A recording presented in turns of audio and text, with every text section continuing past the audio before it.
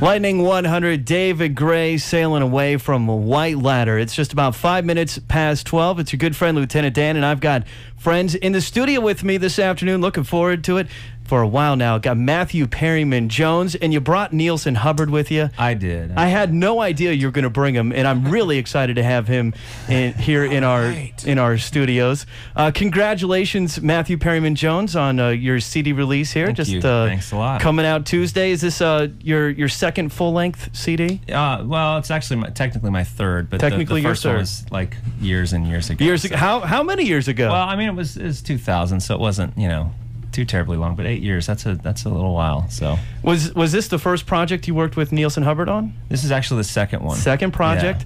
Yeah. And you're a busy man. I see Nielsen, I see your credits show up all over the place. It's the first time you showed up with a guest in the studio.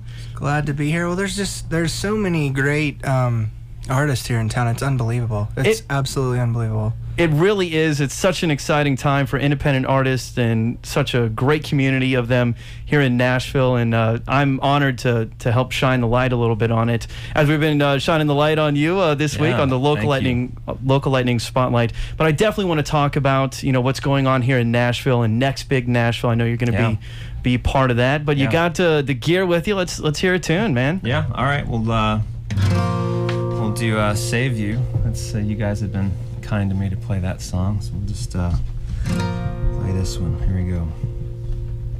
I wanna rock and roll, I wanna give my soul,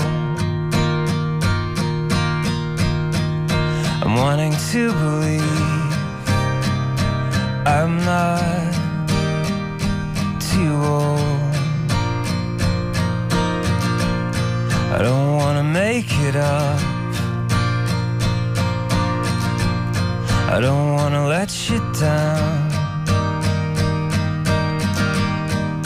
I wanna fly away, but I'm stuck on the ground.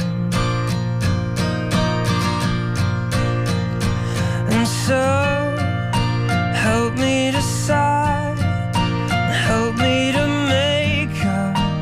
make up my mind. Oh, wouldn't that save you? Wouldn't that save you?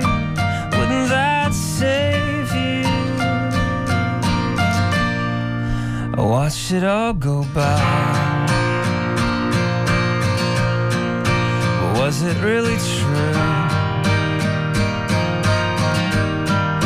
Is that what it was? Was that really you? Well, I'm looking back again, and I'm tracing back the thread. Well, you said it was a mess. Was it just in my head? Oh, and so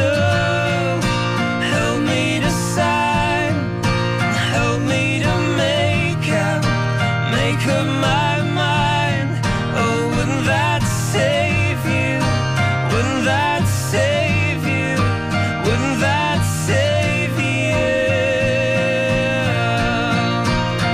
Oh, so help me decide, help me to make up my mind. Oh, wouldn't that save you? Wouldn't that save you?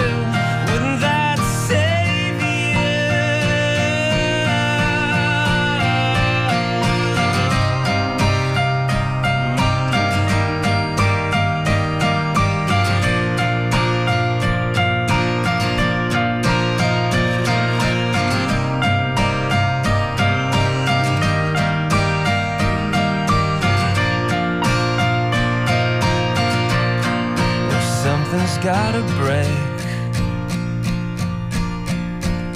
Well, you gotta swing the bat. It's too many years of dying. Why is that?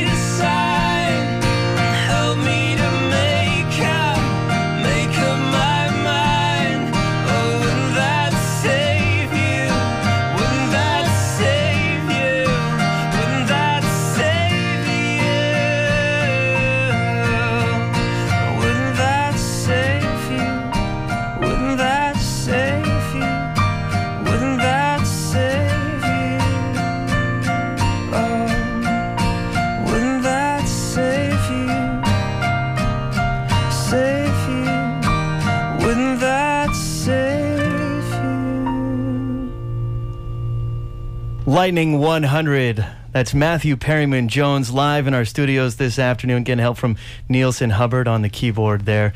Beautiful song. It's called Save You. It's track 3 on Matthew Perryman Jones' new CD, Swallow the Sea. He's got his hometown show tomorrow night out at Exit Inn. It's an 18 and over show. Its doors going to open at 8:30 p.m.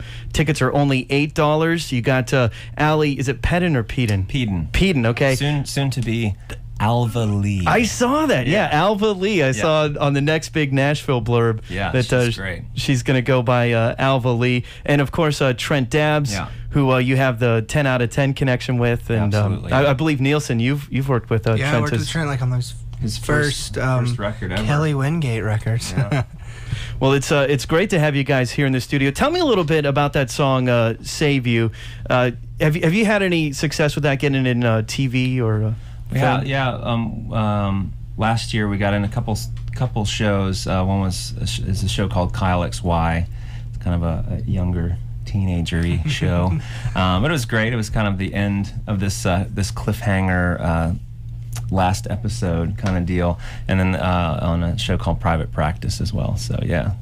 What does that mean for a guy like you when you have that success, when you're trying to get your song placed and it does happen? Is it a big paycheck or is it promotional exposure? Yeah, definitely. But it's a lot of exposure, and there's you've got these folks that are big fans of these shows, and they're already connected with the characters, they're already connected with the show, and if there's a song on there, it tends to kind of, I think it kind of just has a more immediate connection, I think, with the fans of the show. So it's really cool. It's kind of a built-in music video, really. I mean, it's kind of, and it gets your music out to in front of a lot of people. So that's awesome. As an independent artist, is it harder or easier for you to make that happen?